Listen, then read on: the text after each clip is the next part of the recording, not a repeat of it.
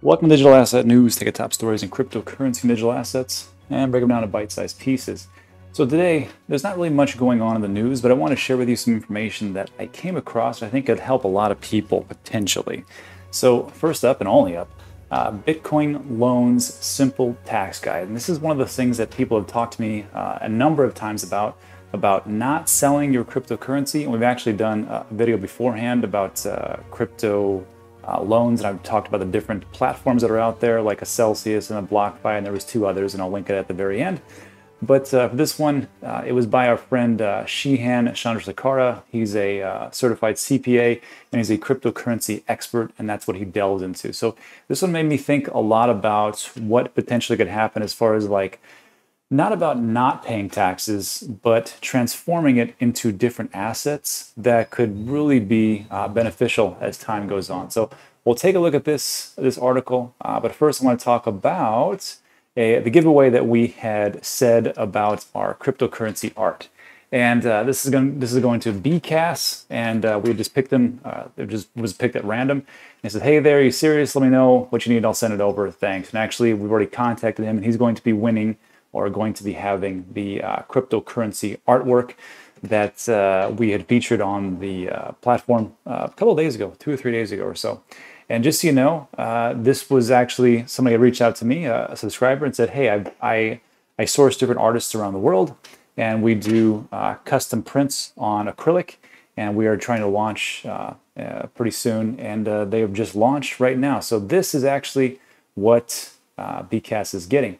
They are nice acrylic paintings, and I'm going to link this website in the description below, and you can pick one up. And I know the NFTs are all the rage right now, and people want NFTs. That's great. I mean, I even have one. I got a Batman on Vive or Vivi, or however the heck you say it, and it's great. It looks really good. Probably be worth billions. I don't know what's going to be, but I just thought it was cool. But these things right here, I mean, you got a different set of everything that you could ever want as far as like images to display like one of your top crypto holdings or one of the products that you like. A lot of Bitcoin heavy type of things, but there's other stuff. There's Ethereum and Litecoin, EOS, and I think Cardano's here somewhere, and Ethereum, like everybody seems to live, which we all like, right? So yeah, you can check that out. Prices are pretty good. I mean, let's be honest. Sourced in America. And just so you know, there's a link in the description. Looks something like this. Acrylic crypto art painting, 15% off code with Dan. And then there's a link itself. So when you go there, just remember that when you pick it up, you just have to put Dan, D-A-N, in the coupon. You get 15% off. And that's it. So if you want to pick those up, check that out. And also, I just want to make mention that this has been going around a lot. I had posted this, that Tomato Coin actually exists, and we actually minted it. We actually minted it on the Cardano blockchain, and there was an article that just came out that native assets are now available in the Daedalus wallet. So if you download Daedalus wallet, you can have native assets, and one of those could be Tomato Coin. So what I will be doing, or me and the team are going to be doing, is giving away, it's going to be just 100 Tomato Coins to random people as an airdrop, and you'll see that in your Daedalus wallet as time goes on. And I actually posted about this. I go, "Hey, Tomato Coin is live," and then people were, nice little gifs and images and things like that. And I just want to make mention of one thing, and that is this: that Tomato Coin is a joke. It's like Dogecoin. It has no absolute value. I even tell you that Tomato Coin is putting marinara on the blockchain. We're putting tomorrow's marinara on the blockchain today. And I just talk about how it's being backed by Olive Garden, and it's just for fun. So don't, because people have been messaging me like, "How can I get some? And what's the minimum buy?" I'm like, "Don't buy it. It's just a joke." And that's pretty much it. So let's take a look at what's going on into the market. So just so you know, let me blow this up so you can see. It's a red day. And this happens if you're new to cryptocurrency. First of all, welcome. Second of all, just know that there's a lot of dips. It is very volatile, like your friends have told you, like the news media has told you. And this is just a normal thing. So when we start to see like these rises, you're going to see a pullback, because that's healthy. That's what we want to see. You can't go up forever, because the higher the hockey stick, or the a momentum that goes up, the inverse reaction, which is just to drop back down by that much, or even more so. So When we see a little bit of pullbacks, this is good news. So we got Bitcoin still 58.2. I think we hit a high around 59,200 or something like that. Market cap's around 1.78 trillion, 1.8, somewhere around there. And yeah, that's doing good. Ethereum is down a little bit. Binance Coin's up a percentage. Wow, watch out. Polkadot's up 5%, but and then of course Filecoin is just on an absolute massive tear. Filecoin is all about storing cloud software or cloud files on the blockchain. I think it's going to be very huge. And I remember when it was just like $30. Now here we are. So you can take a look at that. But everything, oh, Tron's up 10%. BitTorrent, wow, 30%. My friend George is going to be super happy with that. And just around, not so good. 11% for Holochain. Remember, they just got awarded that US patent 3 or 4 days ago. So yeah, this is just normal things. This is what's going on in the market. All right. So let's talk about real quick. Oh, actually, one more thing to note. That is that on Bitcoin, see it like it was at 59.2 and it crashed like a couple thousand. When these things happen, just so you know, people are going to get liquidated and they're going to be pretty upset. So you're going to see things on Twitter and stuff like this. Bitcoin Flash crashes by 2K. It wasn't a flash crash. It was people taking profits. Because you got to remember, some people have been holding for a while. There are traders out there, there are hedge funds, there are institutions, and they're going to want to take profits. And here is what we see. So you get a flash crash, and that liquidated $600 million worth of people in their long position. So if you're a trader, better luck next time. And that's really all I can tell you. All right. So the article. And I thought this was pretty good. First of all, thanks, shout out to Sheehan for putting together just fantastic work on what's going on with taxes. Now, taxes are different everywhere throughout the world, so I can't really tell you your specific rules and regulations and things like that where you live. But for a lot of the places, this is going to hold true in some way, shape, or form. Once you sell your crypto or use it for goods and services, and again, not everywhere, but a lot of places, it is a taxable event. So what do you do with these great assets that you have acquired, and how are you going to actually, make these things work? And then before we go on, just so you know, I still have the wired headphones, and we're in this lovely chateau here in Puerto Rico. We'll be here for the next, I think, 3 or 4 days. So we'll be back to business as usual starting next week, but I just want to get out this information. So, Bitcoin loans. And I had talked about this before. And I thought it was a pretty risky proposition. But the way that Sheehan lays it out, I can see where we could go. And it really comes down to what's going to happen as far as like with the 4-year cycle, which I'll get into in a second. So receiving a Bitcoin loan, receiving cash for depositing your cryptocurrency as collateral is not a taxable event, right? So on the different platforms, and like I said, there's like 4, there's probably more now. I use Celsius personally because I trust them. I invest in people. Alex Mashinsky, he was the gentleman who created Voice over Internet Protocol. He's had 2 or $3 billion companies or multi-million-dollar companies, successful exits. And he seems to want to do the great things for the community. So I'll invest in that all day long. And over there, you can take a loan, and it's a pretty simple process. There's no like background checks. There's no like, we're going to pull your credit. It's just you put up collateral and then you get your loan in cash. And again, it's not a taxable event. This is similar to getting a home equity line of credit where you collateralize your home with the bank and cash. Okay, sure, we know that. So spending the loan, this is the big thing. Spending the cash received from a crypto-backed loan is not taxable either. So you get cash, you spend on whatever you want to. There's a catch. You can spend the cash proceeds without incurring taxes. However, failure to repay the loan could lead to a taxable event. This is why. Rate fluctuates, but is generally in the ballpark of 5%. So when you want to get a loan, 5% is not bad. Try going to a bank. You know how long that takes? First of all, you got to take in a lot of your documentation. They're going to pull your credit. They're going to ask you a ton of questions, and they're going to deny you. This is really how it is.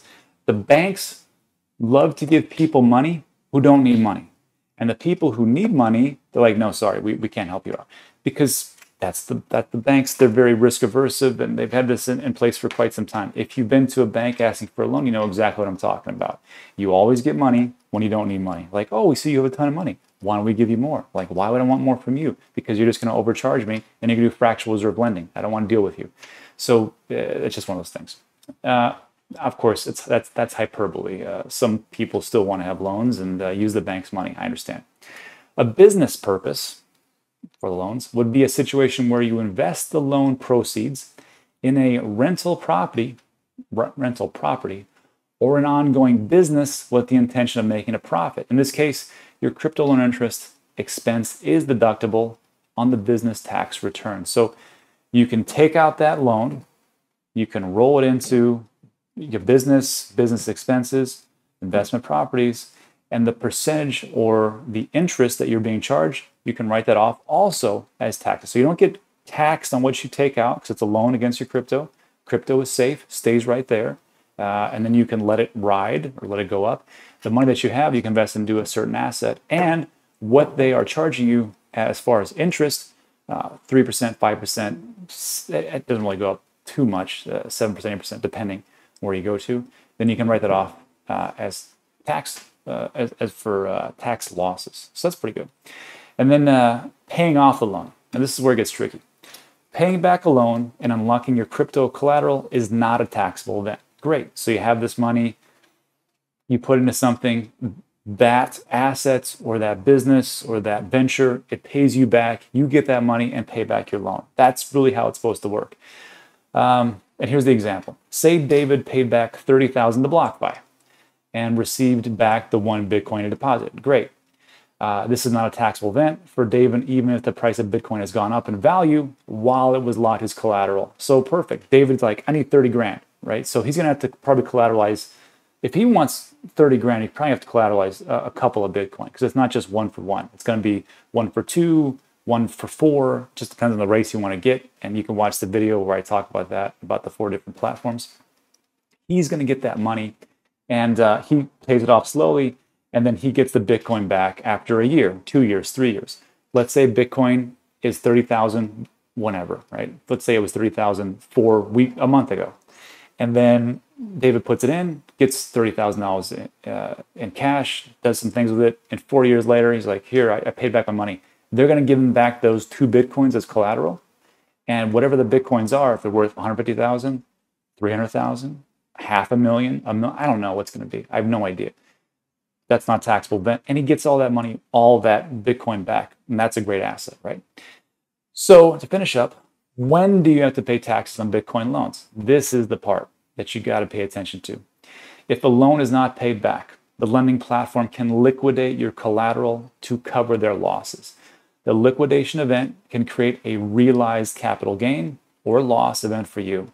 And price volatility can also lead to liquidation. So again, if you put 1 Bitcoin up and you say, let's say you put 2 Bitcoin up. Let's say you want 100,000, right? No, that's not a good one. Let's say you want $50,000 and say, okay, well, Bitcoin's around 50 grand right now, whatever it was, 50, 58. Let's just go with round numbers. Math is not my strong suit. So you say, okay, I want $100,000. Great. Give us 2 Bitcoin. You put up 2 Bitcoin, right? They give you $50,000 and that's your collateral. So every month you got to pay so much at 5%. Now let's say some kind of event happens where the value of Bitcoin goes down substantially. So instead of 50,000 per Bitcoin, it goes down to 20,000. Right? Is that going to happen? I'm not saying it's going to happen. I'm just saying that's, what is it for this rationale? If it goes down that much, you have to do one of 2 things: pay back that loan, or you have to recollateralize to equal out the loan of what you had. You need 100,000 in some way, shape, or form to really get that part up. So if this happens, you'd have to have some Bitcoin in reserves or cash in the bank, or you have to do something to do that. If they say, I can't do it, sorry, they liquidate you, and then you pay capital gains tax on what was just liquidated, and you're in a really world of hurt. So this is a great option, but you have to know the ramifications of what you're going to do and how things are going to work out. So to me, I think like this. When I saw that one piece about investment properties, I'm like, ooh, sign me up. Let's hear it. But you have to understand, right now we're in a bull run. So if you're new to this, just know everything goes in cycles. Now, do I know exactly where it's going to go tomorrow? I have no idea what's going to go tomorrow. But you have to be aware of some things. First of all, 4-year cycles to me, the last 8 years has pretty much been held true. Actually, almost 12 years. So in 2012, we had the halving. Bitcoin gets cut in half, right? Went from 50 to 25, I think it was. Correct me in the comment section. That means that you have the same demand, but less supply. And after that, next year, you get an all-time high. 2013 is good. Then, of course, this big hockey stick goes up. Smart money goes, that's unsustainable. And they start selling like crazy. And then you have a massive dip the next year and then a reset where everything goes sideways the next year in 2015. Fast forward. 2016, halving.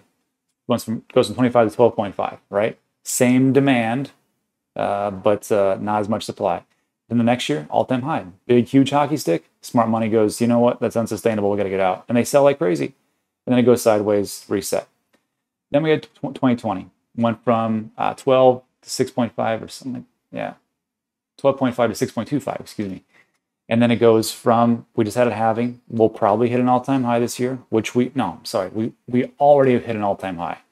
And who knows how far it's going to go up. I think it's going to go up pretty good. I think Bitcoin will hit 150K. That's my conservative prediction. But the thing that's going to happen, I believe, is that we're going to have a dip and a reset, just like the other 8 years before us. The question that I have to myself, though, is because of all these, let me pull this up. Because we have these things called institutions, and we have all these different corporations investing into Bitcoin, people are talking to me like, Rob, you understand that it's going to stabilize the Bitcoin market and it will just keep going up. Maybe.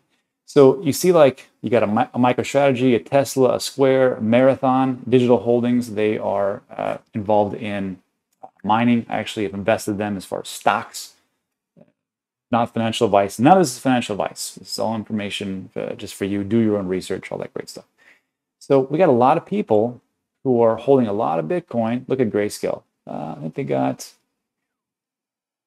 3% of the total supply. Yeah, crazy. So total, we're looking at 1.3 million. I'm sure that's not right. I'm sure they need to update it. It might be closer to 1.5, maybe even 2 million Bitcoin. All these places are holding these types of things. And if they're a public company, they got to report that. So that's that. And then all these different places. So the question that I had to myself is not if altcoins are going to go down, because they will go down. People will start selling, especially when smart money goes, this is not sustainable.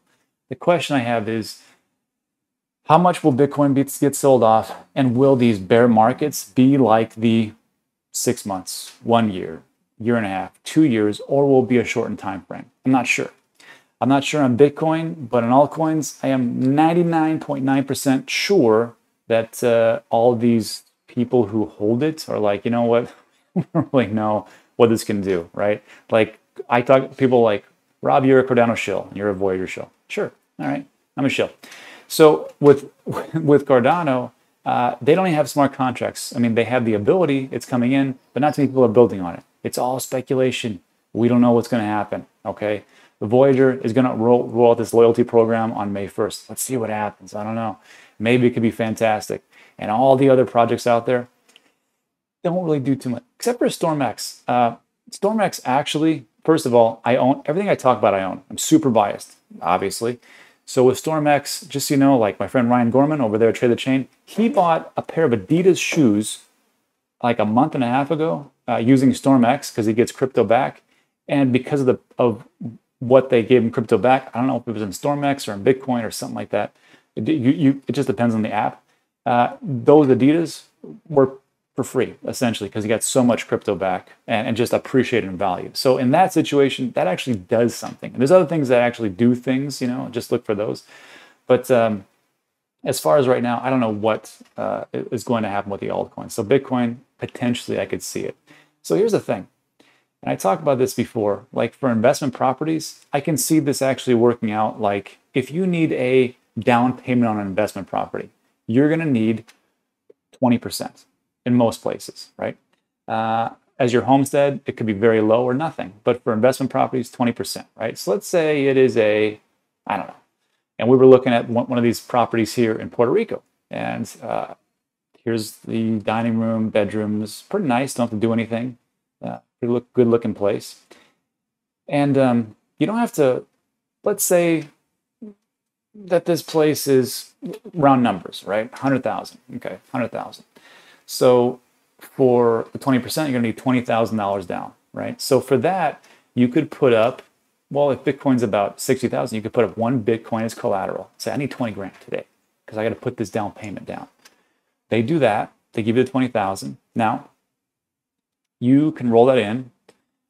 I'm not going to say as an investment property, of course, this is the power of it, because the loan that you get, you have to make sure it does something for you. It's not like cash is sitting in the bank because then you just got to pay everything back. But if you can use that money into a business, into products, into investment properties, like you could also do this for Amazon FBA. You could take that money, buy products from retailers or whoever else, and just go, like we do with our Amazon business, and just say, I need this, this, and this. Here's $20,000, give that to me, and 3 months as a turnover of the profit that you make. That's one example. In this one, you take this property, it's an investment property, you put it on, either you do a long-term or short-term rental. Again, there's a link in the description. Actually, if you go to danteachescrypto.com, 100% free, all the videos are there. So you don't have to search around for YouTube. That's why I made this for you, 100% free.